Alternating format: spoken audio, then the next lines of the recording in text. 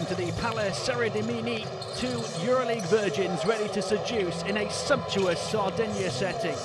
Sassari and Nizhny, both in their first ever EuroLeague campaigns, both finding their feet in this competition, but both coming off the back of huge wins a week ago.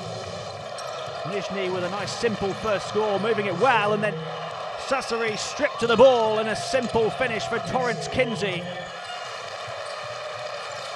David Logan hit a three right at the start of the game, now trying to drive in for the layup, it's put back in.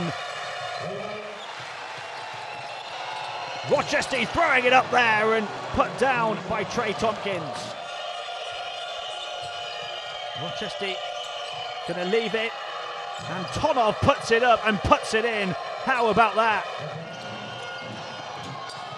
They can't get the shot to go though.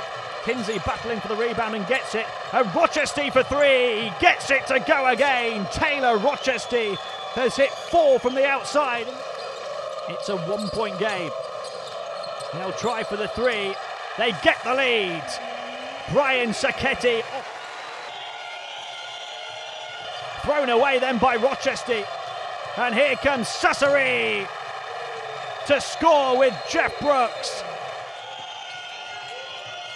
Rochestie putting on the afterburners and going all the way.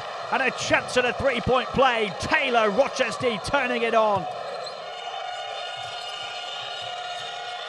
From way outside, Taylor Rochestie with another one. Unbelievable shot from Rochestie. Keep playing till the final.